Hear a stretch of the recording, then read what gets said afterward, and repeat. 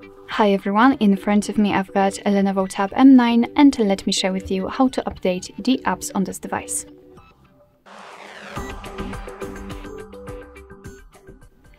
So let's start with the internet connection, make sure you've got one and then enter the Play Store.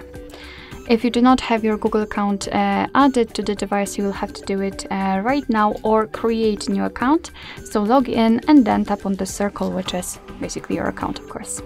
Now let's tap on Manage Apps and Device and tap on Manage.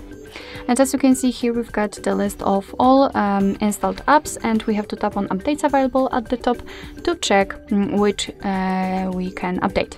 So basically find the app you'd like to update and mark it. Of course, you can mark all of them if you want to. Let me pick both of those apps. And then simply tap on this update icon in the right upper corner. And as you can see, your device will right now download the updates, and after that they will be automatically installed. Alright, so that will be all. Thank you so much for watching. I hope that this video was helpful, and if it was, please hit the subscribe button and leave the thumbs up.